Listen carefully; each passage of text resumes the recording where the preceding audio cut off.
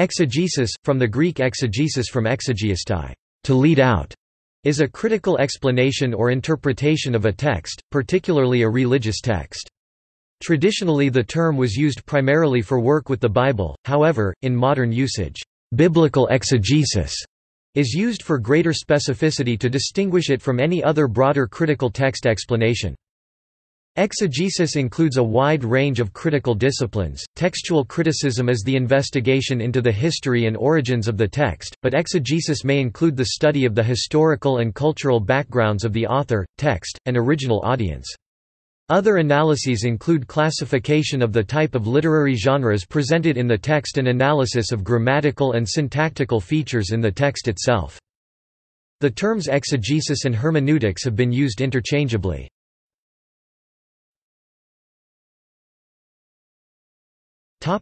Usage. One who practices exegesis is called an exegete, from Greek exegetes. The plural of exegesis is exegeses. Adjectives are exegetic or exegetical, e.g., exegetical commentaries. In biblical exegesis, the opposite of exegesis, to draw out, is eisegesis, to draw in the sense of an eisegetic commentator, importing or drawing in his or her own purely subjective interpretations into the text, unsupported by the text itself. Eisegesis is often used as a derogatory term.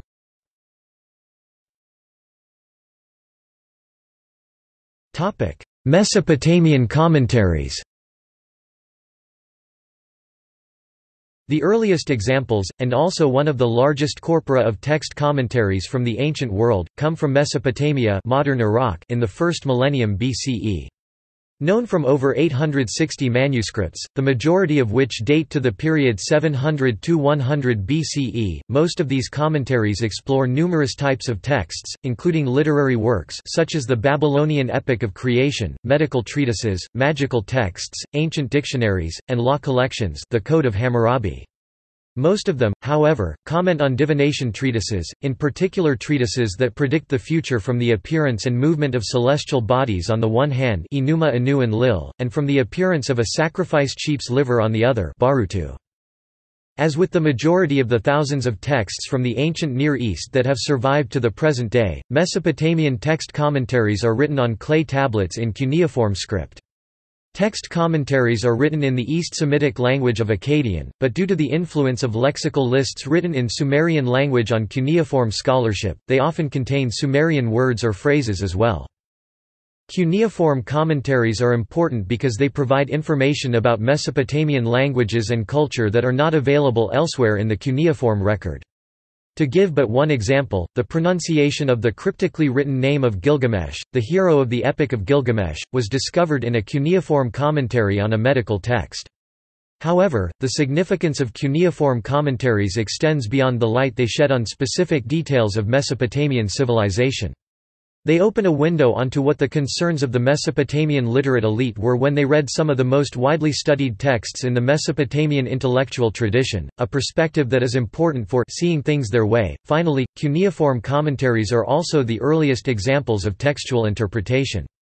It has been repeatedly argued that they influenced rabbinical exegesis. See Akkadian commentaries and early Hebrew exegesis.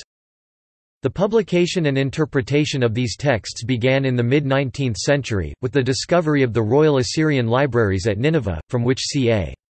454 text commentaries have been recovered. The study of cuneiform commentaries is, however, far from complete. It is the subject of ongoing research by the small, international community of scholars who specialize in the field of Assyriology.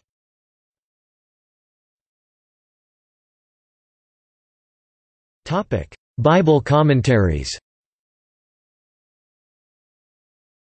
A common published form of biblical exegesis is known as a Bible commentary and typically takes the form of a set of books, each of which is devoted to the exposition of one or two books of the Bible.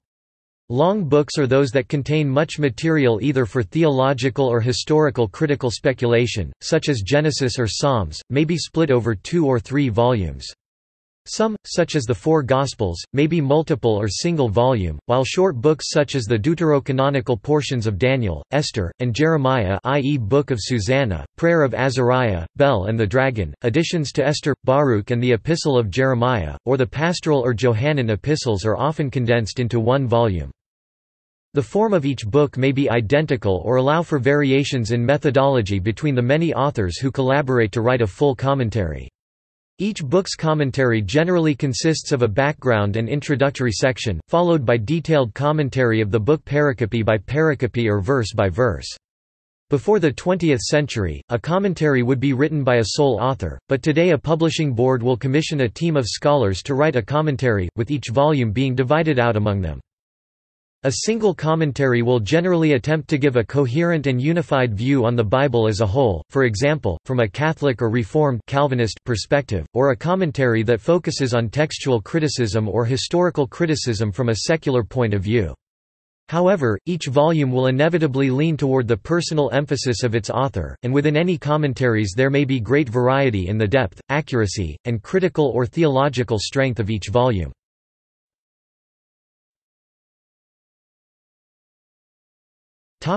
Christianity.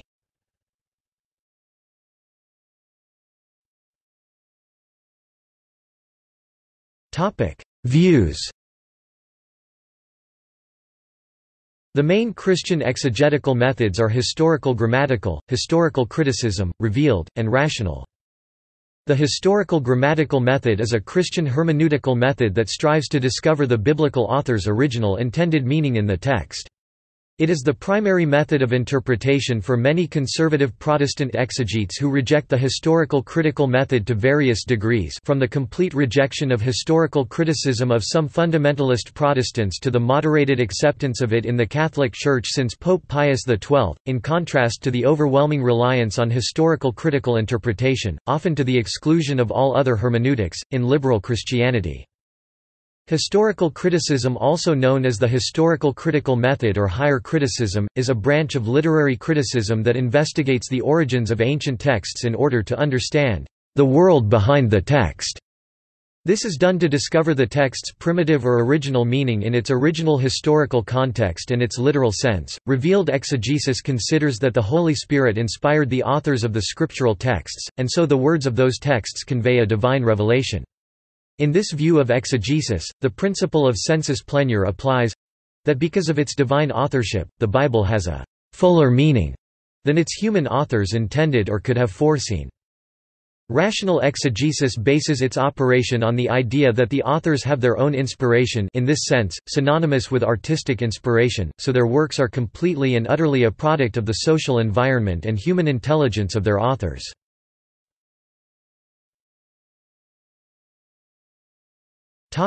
Catholic. Catholic centers of biblical exegesis include the École biblique of Jerusalem, founded in 1890 by the Dominican orders Marie-Joseph Lagrange. The school became embroiled in the modernist crisis, and had to curtail its New Testament activities until after Vatican II. The Pontifical Biblical Institute of Rome, a division of the Jesuit Gregorian University, has influenced Catholic exegesis through teaching and through the Pontifical Biblical Commission.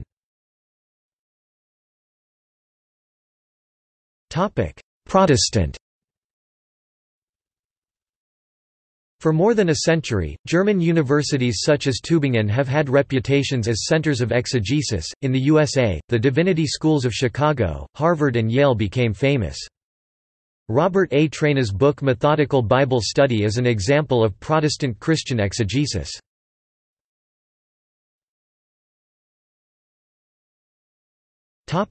Judaism. Traditional Jewish forms of exegesis appear throughout rabbinic literature, which includes the Mishnah, the two Talmuds, and the Midrash literature. Jewish exegetes have the title Mefarshim Empiarsim, commentators.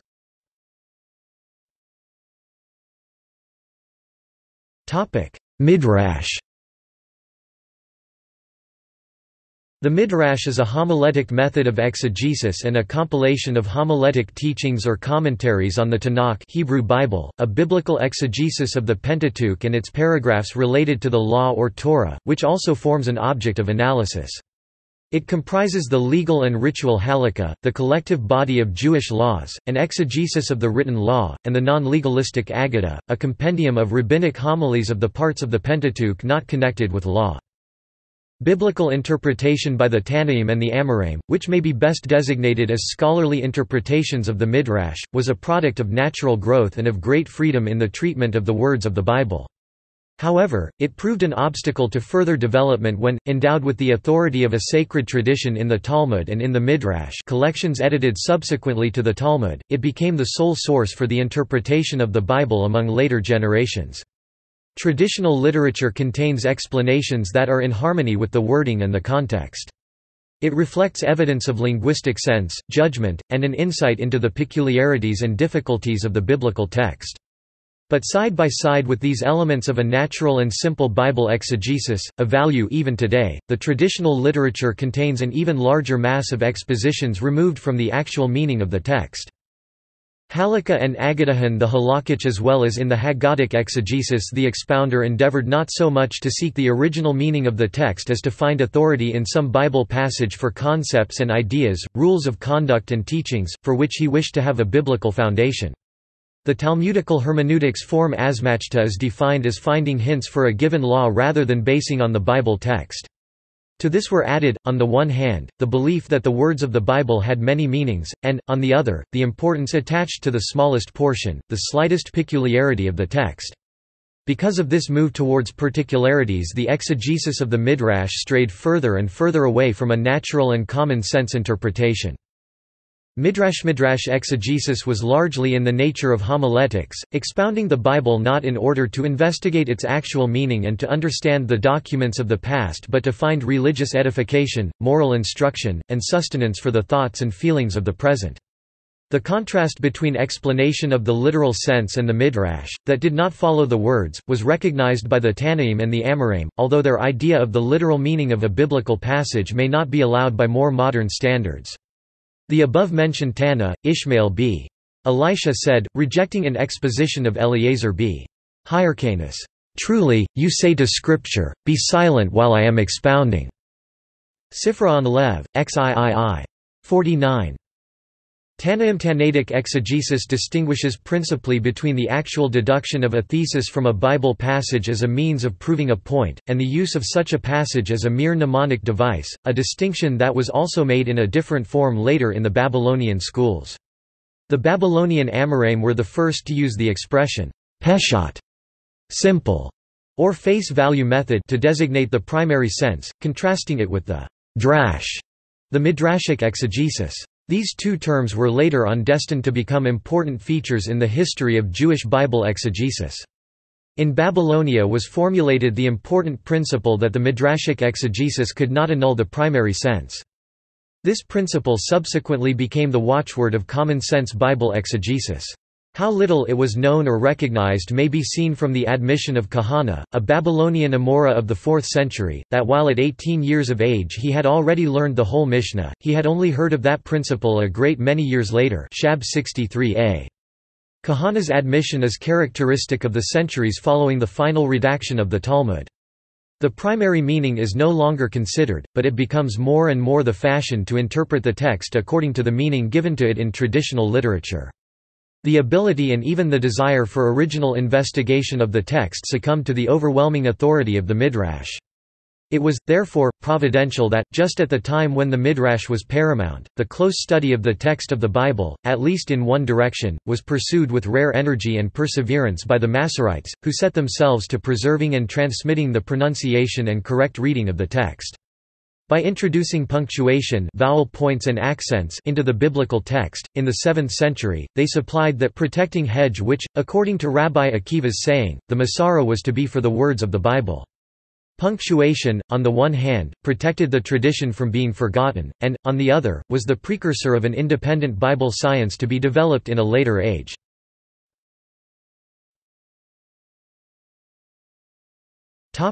Mikra. The Mikra, the fundamental part of the national science, was the subject of the primary instruction. It was also divided into the three historic groups of the books of the Bible, the Pentateuch, the Prophets, and the Hagiographa, called in traditional Hebrew attribution the Torah, the law or teaching, the Nevi'im, the prophets, and the Ketuvim, the writings, respectively. The intelligent reading and comprehension of the text, arrived at by a correct division of the sentences and words, formed the course of instruction in the Bible. The scribes were also required to know the Targum, the Aramaic translation of the text. The Targum made possible an immediate comprehension of the text, but was continuously influenced by the exegesis taught in the schools. The synagogues were preeminently the centers for instruction in the Bible and its exegesis. The reading of the biblical text, which was combined with that of the Targum, served to widen the knowledge of the scholars learned in the first division of the national science. The scribes found the material for their discourses, which formed a part of the synagogue service, in the second division of the several branches of the tradition. The Haggadah, the third of these branches, was the source material for the sermon. Jewish exegesis did not finish with the redaction of the Talmud, but continued during ancient times, the Middle Ages and the Renaissance. It remains a subject of study today. Jews have centers for exegetic studies around the world. In each community, they consider exegesis an important tool for the understanding of the scriptures.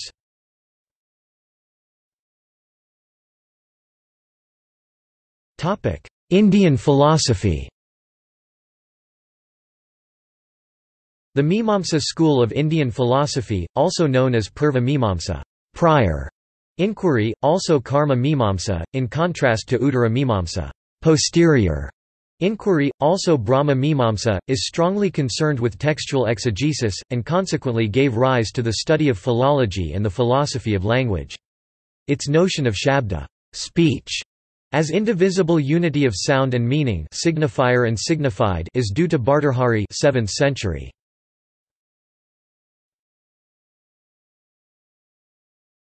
Topic: Islam. Tafsir, Arabic, tafsir tafsir, interpretation, is the Arabic word for exegesis or commentary, usually of the Quran. An author of tafsir is a mufassir, Arabic, mufsir mufassir, plural, Arabic, emefsron mufassirun. Tafsir does not include esoteric or mystical interpretations, which are covered by the related word tawil. Shiite organization Ahlul Bayt Digital Islamic Library Project cites the Islamic prophet Muhammad as stating that the Quran has an inner meaning, and that this inner meaning conceals an even deeper inner meaning, in support of this view. Adherents of People for Sufism and Ilm al-Kalam pioneered this thought.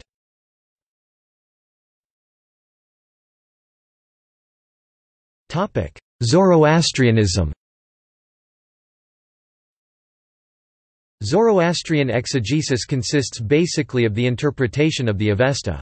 However, the closest equivalent Iranian concept, Zand, generally includes Pahlavi texts which were believed to derive from commentaries upon Avestan scripture, but whose extant form contains no Avestan passages.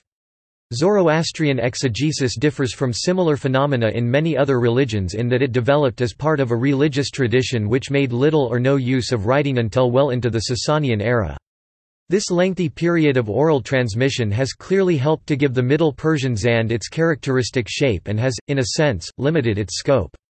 Although the later tradition makes a formal distinction between Gathic Gahanig, legal Dadig, and perhaps ritual Hadig Mansrig Avestan texts, there appear to be no significant differences in approach between the Pahlavi commentary on the Gathas and those on Dadig texts, such as the Vendidad, the Herbadestan and the Narangistan, since many 19th and 20th century works by Zoroastrians contain an element of exegesis, while on the other hand no exegetical literature in the strict sense of the word can be said to exist. The phenomenon of modern Zoroastrian exegesis as such will be discussed here, without detailed reference to individual texts.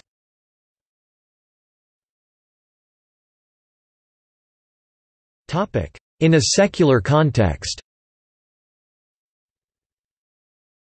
Several universities, including the Sorbonne in Paris, Leiden University, and the Université Libre de Bruxelles, Free University of Brussels, put exegesis in a secular context, next to exegesis in a religious tradition. Secular exegesis is an element of the study of religion. At Australian universities, the exegesis is part of practice-based doctorate projects. It is a scholarly text accompanying a film, literary text, etc. produced by the Ph.D. candidate.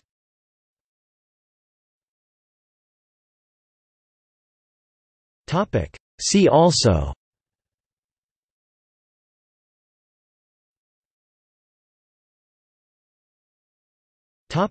Footnotes.